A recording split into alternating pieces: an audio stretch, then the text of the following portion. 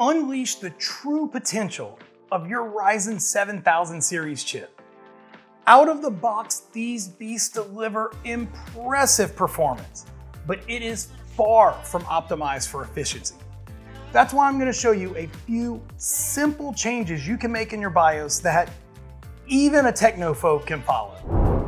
No technical jargon, no complicated reboots, just easy, simple steps. And hey, if you do need help, just drop a comment and we'll gladly walk you through it.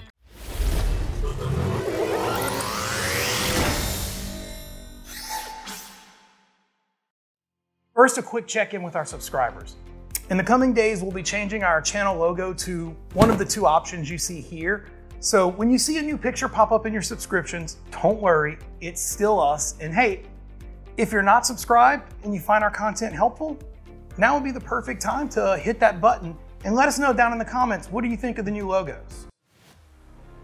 Today, we're gonna be comparing the performance of the 7950X with PBO Enabled, 105 watt eco mode, our own custom tuning against the stock 170 watt TDP.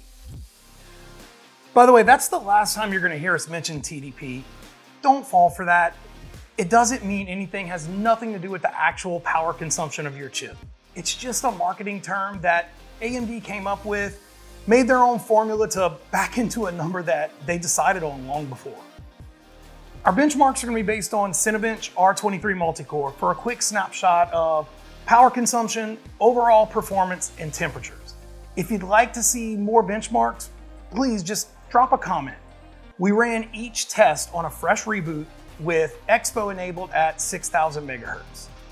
So our baselines for stock gave us a score of 37,279. Like I said, the 7950X out of the box is no slouch. This thing absolutely rips. But along with that score, you'll see a max temp of 95C. That's high, but it is exactly how AMD designed this chip. Power peaked at 235 watts. Again, illustrating that AMD's TDP number is a joke. We saw a max boost of 5.8 gigahertz and average clocks of 5146. All in all, these are really solid numbers. Turning on performance boost in the BIOS gave us a jump up to 37,704. Again at 95C, but with max power jumping to 243 watts. Our average clocks bumped up to 5215, still with a 5.8 gigahertz max boost. That's definitely an improvement, but would barely be noticeable in day-to-day performance at all. Flipping over to the 105 watt eco mode has us moving in the other direction. We see our score drop to 33,721, but we also dropped temps to 67C and max power all the way down to 142 watts. For most people, this is probably all you need. You aren't going to notice that drop in performance, but you will absolutely notice the drop in temps and power consumption. So this is where things get really interesting, guys. When I see stock power at 230 watts and eco all the way down at 142, my first thought is there has to be something in between that can give us a better power to performance ratio.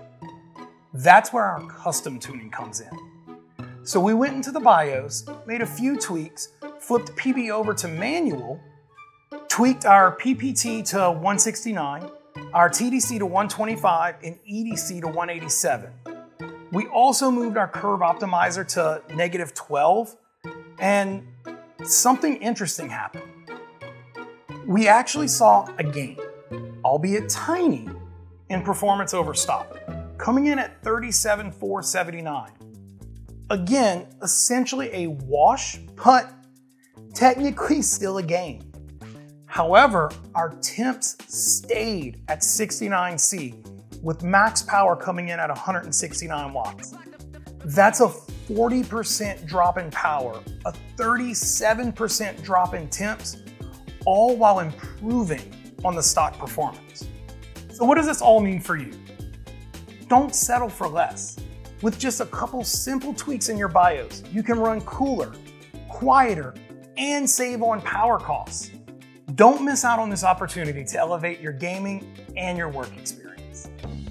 Hey guys, if you enjoyed that video, don't forget to check out one of these. Make sure you like, subscribe, check out some of our other content, and as always, thanks for watching.